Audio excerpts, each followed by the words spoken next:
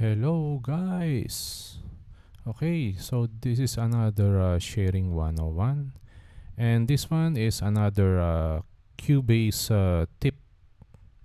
Okay, so this one is a little short, and our topic is about how to open and close plugins on every track.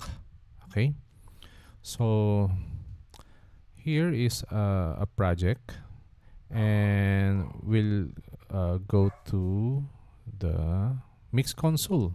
Okay, so this is a very cool uh, uh, Cubase tip. Okay, so first, if you want to open the plugins for every track, so the first thing is you have to insert plugins on your track. Okay, so by pressing Shift and Alt and hold it, both keys, Shift and Alt. Okay, and then press your E or edit channel setting. So press this one and all of your plugins will appear on this window.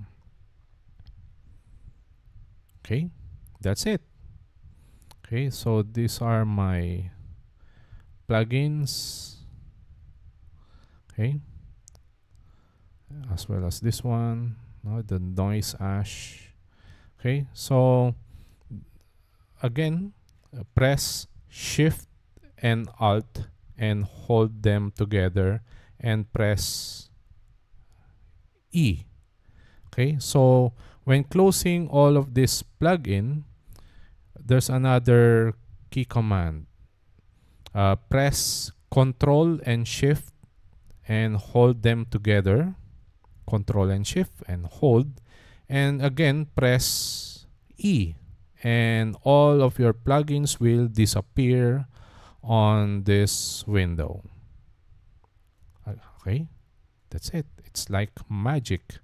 So again, Shift and Alt, hold them together, and then press E. Okay, so those are my plugins, and then Control Shift, hold them together, and press E, and all of the plugins disappeared. Okay, so guys, that's my sharing 101. Bye bye.